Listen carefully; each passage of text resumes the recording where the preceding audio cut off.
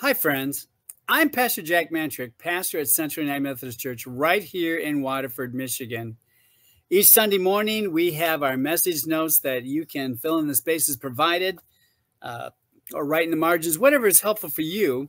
There's 5 days of devotional material there, Monday through Friday, to help you further unpack the scripture and the message that is based on that scripture. We just started a series of messages on I Heart Me or I Love Me. This is the source of that series of messages. It's by David Hamilton, PhD in chemistry, specializing in neuroscience. And the subtitle of the book is The Science of Self-Love. So we are in the midst of this series of messages on self-love. This came from a thought that I had that, Jesus said we should love others as we love ourselves. But what if this challenge of that process is the actually loving of ourselves? And so I wanted to sort of see what David Hamilton's book could teach me and how I might relate it to Scripture and pass that on to you as something that we all would find helpful in terms of loving ourselves better so that we might love others. So I'd like to read one of the scriptures from this past Sunday, Psalm 8. It's one of my favorites, and I'm reading it from the New Revised Standard Version. O Lord, our sovereign, how majestic is your name in all the earth. You have set your glory above the heavens. Out of the mouths of babes and infants you have found a bulwark because of your foals, to silence the enemy and the avenger. When I look at your heavens, the work of your fingers, the moon and the stars that you have established, what are human beings that you are mindful of them, mortals that you care for them? Yet you have made them a little lower than God and crowned them with glory and honor. You have given them dominion over the work of your hands, and you have put all things under their feet, all sheep and oxen, and also the beasts of the fields, the birds of the air, the fish of the sea, whatever passes along the paths of the seas. O Lord, our Lord, how majestic is your name in all the earth. May God add a blessing to the reading and hearing of that holy word. So I want us to think about this.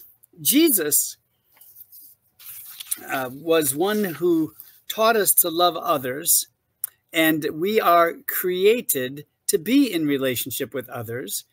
We are actually, according to what David Hamilton says, we are actually wired by our DNA to desire connections with others. And so Hamilton, in his book, he offers this really lengthy explanation, but basically, this is the result of a gene estimated to be 500 million years old. I see in my devotions, I have 5,000 million years old. That's a typo.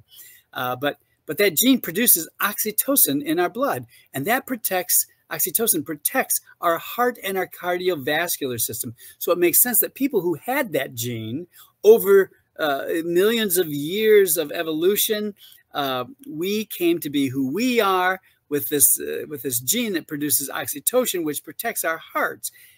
So through the survival of the fittest and mutations, we have this gene which protects our hearts, and the people who are able to pass that gene on are people who are interested in being in relationship with others, and so it just kept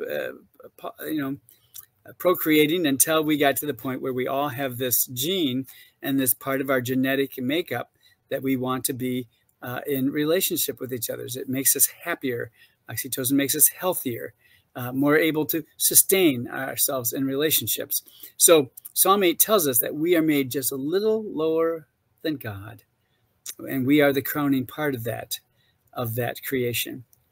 One of the things that we celebrate as followers of Christ is the triune nature of God, the Trinity, that God is Father, Son, and Holy Spirit, as we like to say in our church, a creator, redeemer, sustainer, and God allows us to be in community because God inspires us, I should say, to be in community because God is community.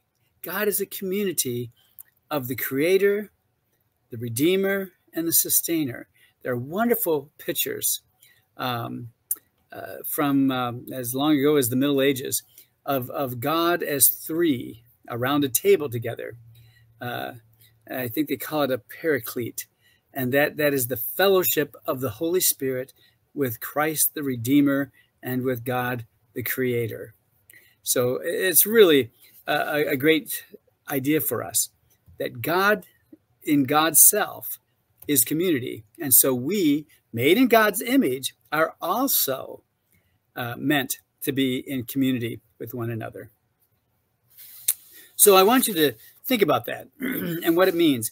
And how do you live out your desire to be in community? What does this mean to you? What's the significance of being made this way in God's image, that we are created for community? I want you to think about that today and think about the marvelous way in which God has created us and how we are the crowning part of God's creation, made in God's image. Let's pray. Gracious God, we do thank you for this time together. We ask that your blessing be upon us this week. We ask that your peace be all around us. And as we give ourselves into your love and care, may we be mindful that we are also given into the love and care of others. We ask that your grace be with us. We ask that your peace be with us. We ask that your direction be upon us, that as we seek to be the people that you created us to be, that we can be the best that you've created us to be for each other as well.